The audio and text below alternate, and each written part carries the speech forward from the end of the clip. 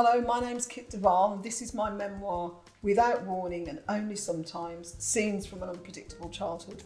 And this here is my brother Dean, who's featured in the book, and we're going to talk through some items from our childhood.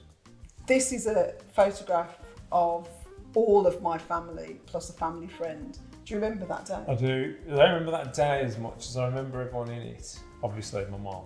But I remember Salma at the back there, who was Mum's friend. Yes. And I could never quite work out the relationship. Yeah, where she came from or anything, but she sort of appeared, didn't she? And then disappears. And have you seen the state of your hair? Yeah, that hair's very, very bad. Gravity defying and unkempt. And what's that face I'm pulling? And you look like, I'll tell you what you look like. You know when someone's been a prisoner of somebody and they get in front of the cameras and the look on their face is, help me, yes, get me out of here. Yes. That's what your face is, that would be exactly right. And also I remember that top didn't fit me properly and I couldn't zip, can you see? I couldn't zip up the back. Oh, so it splayed. So it splayed around the neck. Nevertheless, we had so few clothes, you didn't have much choice. And what were you eating there, look? What are they called? Tip tops. Tip top. What was Jubblies? Jubblies was the triangular. Yeah. So we've got the poor version. Yes. The cheaper version. And then this one is a photograph of us with our white grandmother, white Irish grandmother, and that's in her garden. Do you remember? And I don't remember that day particularly. I do oddly remember Karen's dress. I remember Karen's dress, very stiff.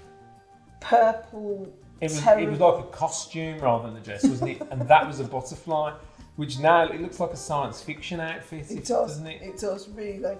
And there's some very bad 1980s, 1970s hairstyles going on.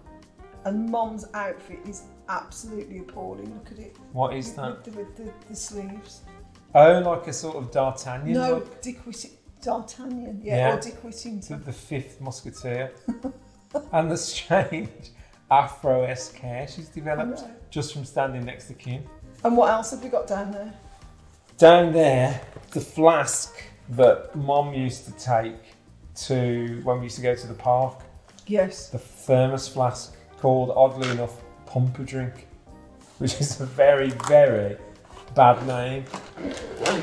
But it's so cool. It's so 70s cool now, isn't it? Look at that. And she used to fill it with tea. In later life, she said she never drank tea, but she did. And she used to fill it with tea and then take it to the park, and we used to have appalling sandwiches and cold very tea. Sweet tea.